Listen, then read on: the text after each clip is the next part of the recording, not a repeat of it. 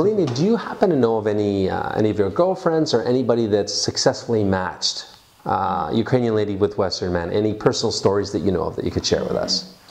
I have 5 girlfriends who live with Western men to another country. Okay. My four girlfriends, yeah. yes, go to another country. Oh, they get married? Yes, get married and go to another country. And now she lives. They are live. They're living there? They're living, yes. Okay. But my one girlfriend, Are they happy? They say yes. Okay.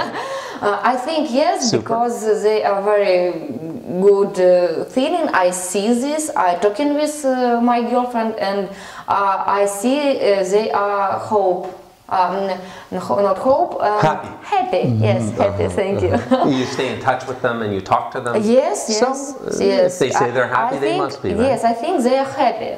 But I know one girlfriend who come back in Ukraine. Okay. She don't say why.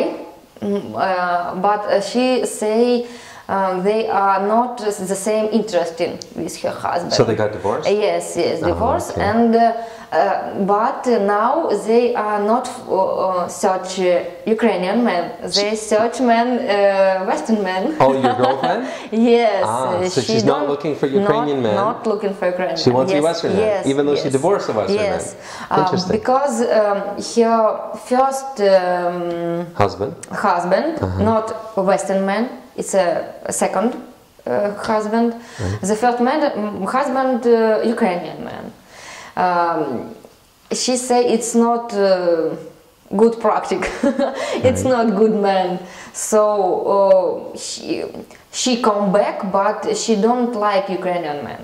Okay. So maybe she right.